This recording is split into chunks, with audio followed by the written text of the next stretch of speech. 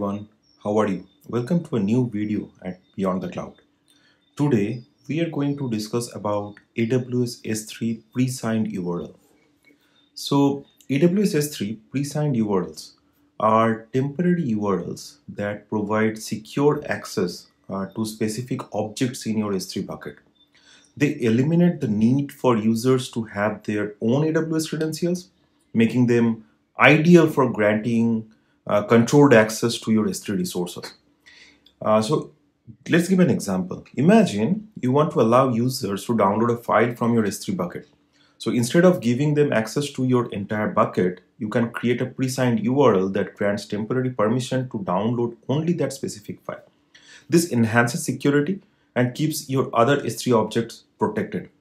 So if you are new to this channel, kindly like, share, subscribe and comment your thoughts. Let me know what you liked and what you didn't like. I will try to make some recommended videos from you guys if you have any. So sit tight and enjoy. So as you know, we will understand what is S3 pre-signed URL in this tutorial, and we will also discuss like how why S3 pre-signed URL actually very important to us and how it works. And we will give a short demo creating an S3 pre-signed URL, and then we will send it to user and we can download the file. So basically, to understand what is S3 pre-signed URL, I hope you know that what is an AWS S3. So Amazon Simple Storage Service or Amazon S3 is a highly scalable, reliable, and low latency object storage service provided by AWS. So it allows user to store and retrieve any amount of data anywhere on the web. One of the powerful feature that S3 have is the ability to generate a pre-signed URL, which are URLs with the embedded authentication signature that grants temporary access to the specific object that is stored in S3. Now, the question is why it is important. So, have you heard about it? Like, if the mechanism of if we don't want to give any access, or if we don't want to share our S3 bucket publicly with anyone, and still we want to share an object with an user or a couple of users, we can do that with a pre-signed URL because pre-signed URL are very secure. It is pre-authenticated and it has a time bound. So after a couple of certain time, the pre-signed URL actually will not work, or it expires. The URL expires. So anyone wants to grab the object after the predefined time, it will not work out. So in that way, it is very much secure, and I don't have to expose my bucket or object publicly. Think of an example. Like imagine if you have a secure vault and filled with valuable objects, and you want to grant temporary access to someone to retrieve a specific item without giving them the keys for the entire vault. This is where the pre-signed URL comes in. So you will generate a pre-signed URL, give the user the pre-signed URL so that the user only able to retrieve that particular object instead of having access to the entire vault, because that might be a security vulnerability. Now, the question is what might be the common use cases for a pre-signed URL? So the common use cases includes like pre-signed URL are commonly used for scenarios like temporary access or download or uploading an object without having publicly.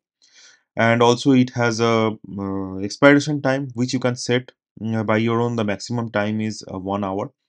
And then after generating the URL, you can share the URL with user. They can download the file and it expires after maybe 15 minutes or 5 minutes or whatever you set to that. But after that, it will not work out because the URL is not valid. It also commonly practiced to share the, as I said, file sharing, direct uploads. Also, sometimes it is used as media streaming, facilitate secure streaming of multimedia content stored in S3 by generating pre-signed URL with limited access periods for authenticated users. So if you have an app which you have two version, one is free version, one is paid version, and the free version user can see only a certain amount of time of that video, suppose for 30 seconds or maybe 20 seconds. You can generate a pre-signed URL, share the pre-signed URL with the user, and user the URL is only valid for 30 seconds. So after 30 seconds, your content is blocked. So that is another use case.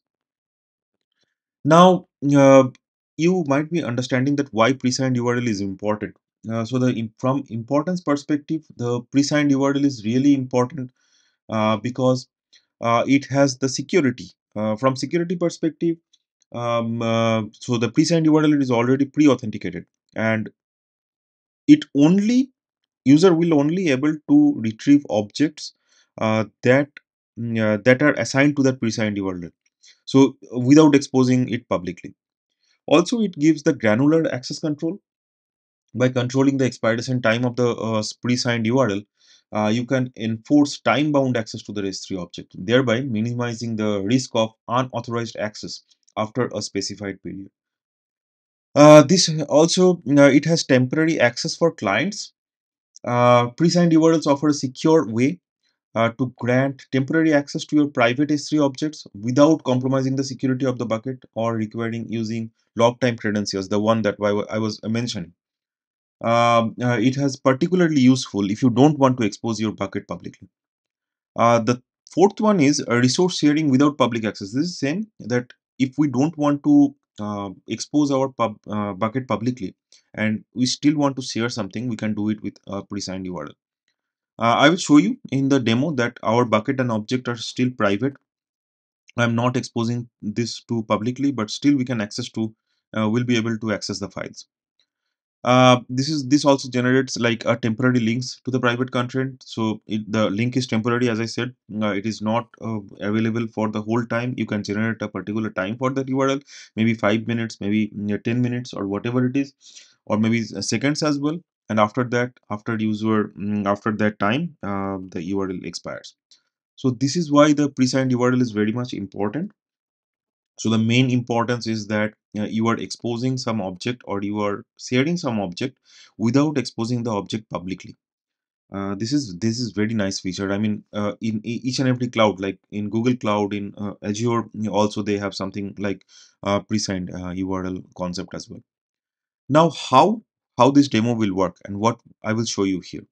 So we will generate one lambda, or we will create one lambda which will generate a pre-signed URL and which will publish the pre-signed URL to an SNS topic. And from that SNS topic, we will subscribe to that SNS topic, and user will get the link via mail. We will subscribe to the SNS topic via email, and then user can get the link from there in their email, and then user can download the file or view the file or do whatever they want. So we will create the lambda. We will use Python as a programming language here to create the lambda, and we will generate the pre-signed URL also with code, and then we will publish it in the SNS topic, and then the URL I will show you in the predefined mail that will go. So this is the demo that I will show you. I hope you will enjoy the demo. So sit tight and let's see how the demo works. So as you can see, I have logged into my AWS account, and this account I will be using for to have this demo session prepared. And then I am using this North Virginia region. You can choose whatever region you want. Uh, mm, for the demo session, what we will do, first of all, we will have a we have to create one S3 bucket, and on that S3 bucket, we will keep one object, and for that object, we will be generating the pre-signed URL with one lambda function, and then we will publish the pre-signed URL to a SNS topic to a user. So we will register a Gmail address or email address to that particular user, which the SNS topic will subscribe to, and then it will send the notification to user. So I hope before starting the demo, you know how S3 bucket or how SNS topic works, because this is not the one that I will be teaching here, how a SNS topic works. If you want to know how an SNS topic works, you refer to my earlier videos. You will be you will get to know like how an SNS topic works. So let's start the demo. So first of all, let's create an S3 bucket. Now, if I go to S3 management console and create a bucket, then I have to give a name for my bucket. So maybe test bucket, then some random number, and then I hope it will be available. So you can see here the public block, all public access is enabled. That means my public access is blocked. Then I will just create the bucket. So my bucket is created, test bucket 989776, and I will add some object here. So I go inside this bucket and click on this upload button, and then I want to add some files here. So after clicking on this add file, I have added this happy underscore birthday.png. This is just an image file, and I will now upload this file and close this. So you can choose whatever file you want you have in your computer. Then I have uploaded this file. So for this object, we will generate the pre-signed URL. If I go back to buckets now, you see that this bucket is actually bucket and objects are not public. So that means my bucket and object, this bucket as well as this object is private. We cannot access this directly. So if you to test that, if you select this object and just copy the URL and then paste the URL and hit enter, you see you will get an access denied option. That means with this HTTPS response, you will not be able, HTTPS request, you will not be able to get that object. So to do that, how to get that object? So we have to generate a pre-signed URL for that. So our bucket, and so first of all, our bucket and object is ready. Now we will create one SNS topic. So to create an SNS topic, let's go to the SNS console. We will create a topic, maybe a test topic, and we will create a standard SNS topic. We will leave it everything as it is, and we will create the topic. While creating the topic, then we have this subscription. Under subscription, we will create one subscription. So subscription is something that whenever a message arrives to an SNS topic, who are all will be notified or will be getting the message. So this is a subscription concept. So I will give an email subscription, and I will add my email ID here. So while adding this email ID, it will send a confirmation mail to this email ID, which we need to confirm. So now you see that if we go back to topic and we see here this under subscription, this is pending confirmation, and the endpoint is this Gmail ID. Now, if we go to this Gmail, we see that one notification came in from AWS for confirming this message or the confirming this subscription. So we will click this confirm subscription, and it will show me that the subscription is confirmed successfully. And if we go back here, and if we just refresh this page subscription, and we came back, that there is a subscription ID generated and the status is confirmed. That means whenever we will publish any message to this subscription, it will get the message. You can test it. You can publish any message, like the subject line is hi, time to leave we don't give, and the message body is kind of test. And if you publish this message, while publishing this message, it will check if it has a subscription. The subscription is now my Gmail ID, and my Gmail will get a notification or a new message. So you see here, this is the subject line and this is the body. So this is how SNS works anyway. Now what we will do, we will create the Lambda function, which will generate the pre-signed URL and send it to this SNS topic. So to create the Lambda function, we will go to the Lambda console. And as I said, we will use this Python for this Lambda generation or Lambda creation. So I will give the name as generate pre-signed URL. This is my function name, and I will use Python 12 for this. And then I will change the execution rule. Basically, this Lambda needs two permission. One is to read the object from the bucket. You see here, one is read the object of the bucket, and one is to publish it in SNS topic. So I will give the fine grain control to the Lambda function so that it is not exposed to all the roles that is supposed to not have. So I will create a new role policy template, and I will give the role name as Lambda. I'm typing wrong actually. Lambda role, and then policy template. I will select that SNS. And you see here Amazon SNS publish topic, this is, and I will select S3 object read only permission. So this two permission is sufficient to have my Lambda running up and running. And also basic Lambda execution rule always have this CloudWatch logging enabled. So CloudWatch logging, we don't have to bother. Now I will create the function. It will just take some time. In a couple of seconds, the function will be ready. Then we will write some code into it. Now you see here, my function is generated, my function is ready, and it gave me one Lambda handler, and the return code is 200. This is fine. If I just test it now, we will be able to see that my Lambda is up and running now. Test it and it will return 200. So my Lambda is up and running. Now we need some code to generate the pre-signed URL. So I will write down the code and then I will explain it what is happening there.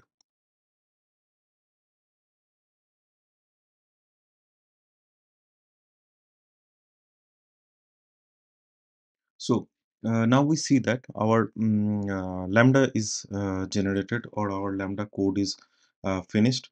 What I can do here is I will run through the code once with you to give you an understanding what is happening. So first of all, we are importing JSON and Boto3. Boto3 client we need because we need to create two clients. One is S3 and one is SNS. So for Lambda handler, we are having this bucket name, in which bucket our object is situated, and also our object for which our S3 pre-signed URL will be generated. Then we have one method, generate pre-signed URL, where we are passing the bucket name and object name, and the generate pre-signed URL is where the magic is happening. And here we are taking the bucket name and object key, and we are setting one expiration time. This is in seconds. It is 3600 seconds, and we are creating one S3 client. So this part is very important, how a pre-signed URL is generated. To create an S3 client, we have to create Boto3 client, and then we have to give S3, and the configuration is that we have to create one session where the signature version is S3 version 4 and the region name is EU Central 1. So this region is very important. So where your bucket is situated, you have to give that particular region. So if your bucket is in EU Central 1, you have to give EU Central 1. You cannot give US East 1. Otherwise, the pre-signed URL that will be generated is a wrong one. You will not be able to access the object with that pre-signed URL. So this region name is very important, and the signature version is also very important. So what initially I did previously, that I did not give the signature version and try to generate the pre-signed URL with this config. It gave me it did not generate properly the pre-signed URL. So after creating the S3 client, we have this method called generate pre-signed URL, where we are giving the get object this parameters needed. So the parameter is get object. It is getting the object, and the parameters it is passing is bucket, that the bucket name and the object key that is generated that is passed here. And the expires in, this is also a variable. I think I did one mistake here. This is expires in, this is the one, and the expires in is the one where for how many seconds the pre-signed URL is valid. The expiration time we have set to 3600 second. And then after generating the pre-signed URL, it is just returning the pre-signed URL. That's it. So it returns the pre-signed URL to the calling method that is here, and we are checking here if the pre-signed URL is generated. If the pre-signed URL is generated, then we are printing that the pre-signed URL is this, and we will send this pre-signed URL to our SNS topic. So this send pre-signed URL is another method that we have declared here. It is passing the pre-signed URL, and it is creating one SNS topic.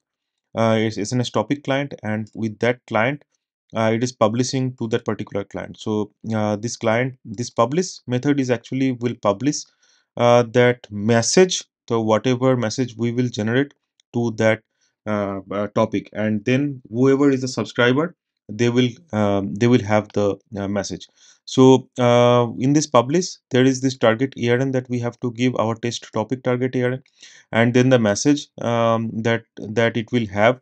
Our message we are giving at pre-signed URL message, and then the subject line. So the mail, it will get one mail, and the mail have a subject line called assert subject. So this subject we can change maybe. Is in the URL, and this is the subject, and it will get in the body as the URL, and the message structure is JSON. That's it basically. So this is what this Lambda does. We can test the Lambda now. So we have to deploy the function. So we will deploy the function. So as per, we can test it now. So as per this architecture, the user will call this Lambda function. This one you can do it with API gateway or CloudFront or whatever you want. But I will generate this, or I will call this Lambda function manually with this test feature. And the Lambda will go to the S3 bucket, generate the pre-signed URL and send it to our mail ID through SNS topic. So to test it, I will just click on this test button, and the Lambda is executing now, and after 3 seconds it says that okay, the task is timeout. This is fine, but I can see that the pre-signed URL is generated. Let's see if we get any mail or not. We did not get any mail, so let me do one thing. Let me go to configuration and let me edit this Lambda function and just increase the timeout to 1 minute, and that's it. I think 1 minute is enough to uh, have this Lambda function to run. This is fine. Now again we will test the Lambda function. Now my Lambda is running for 3. Okay, now my Lambda is completed. We see that status code 200 has been returned and pre-signed URL is also generated. If I go to this mail and I see that one mail has came, and this is the subject line. If you remember, we have given the subject line as pre-signed URL, and this is the pre-signed URL that is generated. Now if you click on this pre-signed URL, we see that, oh, we see that this is the one actually. Yeah, this is the one that I wanted to show you, that the region that we have set up is EU Central 1.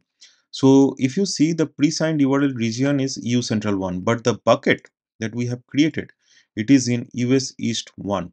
So if we go to bucket and we see that it is in US East 1, so the pre-signed URL is generated, but the URL is wrong because the region name was wrong. So what we have to do, we have to change this region name to correct region where our bucket is situated. So we changed it to US East 1 now. We will deploy now. So this pre-signed URL is kind of wrong, the one that I wanted to show you. And then we will test it again. And upon test, we see that it is running again for 3 seconds. It has generated the pre-signed URL. It gave me one mail. And at this time, I hope this is fine. If I click on this, I see that our object is generated. And this is the object that is having here in this S3 bucket. And in this S3 bucket, we have this object which we are not able to grab directly with this URL. If we again try, it is access denied, but instead we have generated one pre-signed URL which is valid for 3600 seconds. After that, it will be invalidated and it sent the pre-signed URL to user. Whoever wants the bucket object, we can send it and they can grab the object by this link, and this is what they get. So this is what I wanted to show you, that how a pre-signed URL works and how to generate a pre-signed URL. We basically request this Lambda in front of an API gateway as well. This is what we can do. So I hope you really like this video. I hope you enjoyed this video. I hope you learned a new thing today. Let me know in the comment section how you liked, what you like in this video or what you didn't like. I will be sharing the code in my GitHub repository. You will be able to grab the code from my GitHub repository. Check the description box for the link. Uh, and then I will be back with another exciting video. So till then, take care and goodbye.